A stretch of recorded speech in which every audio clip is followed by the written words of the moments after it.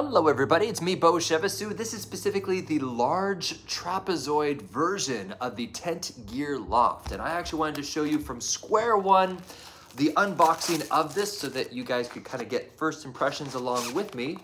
And so first of all, I have a scale just to my right and I'm gonna put it on the scale and it reads exactly 1.4 ounces. So this is very lightweight. You can actually see how light and fluffy this is. But for me, the big question was, holding this entire thing out, you can see it actually comes bundled up together. Looks like the paracord actually has some reflective qualities to it. So if in the middle of the night you have a little tiny headlamp, then you'll be able to see the lines quite nicely. Well, that's cool.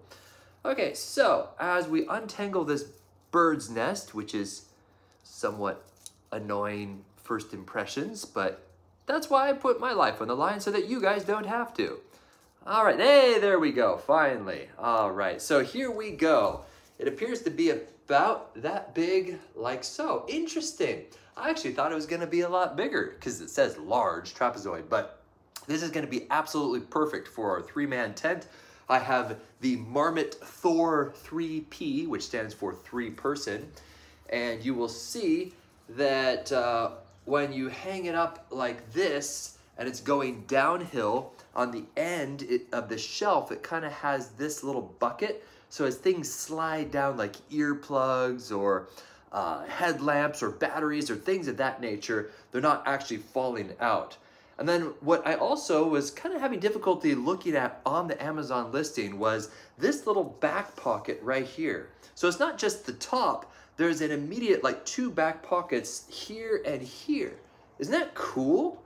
Okay, that's neat. So this will definitely work for my tent because you can see like the little plastic clips like this, and as you slide it along like this, they stay locked down. That's cool. That is really cool. So it's actually customizable. That was another thing I was wondering, like how locked down am I with this design? So Big Agnes, well done, well done. Thank you for making a tent attic, I call them, that is incredibly lightweight.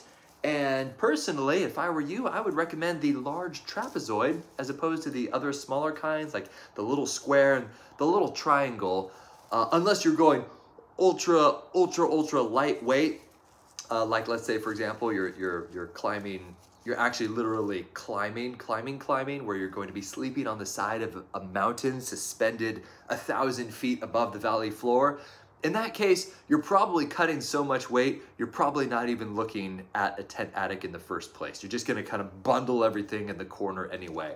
But for me and my particular uses, which is climbing up Mount Rainier, this is gonna be great because in the middle of the night when you wake up and you're trying to find something, it's nice just to use that vertical space which is right above you in the tent. By the way, Marmot, if you're listening to this, can you just include a tent attic with your actual tent so I don't need to go out and buy something like this? Now, with that being said, I am happy with this. It's very lightweight, it's versatile, it's big enough for my purposes. So there you go. There's the unboxing. Yeah, I would say that the large trapezoid over the regular trapezoid or large wall or square or triangle is definitely the way to go. I approve of this size right here. Hope this gives you a good visual.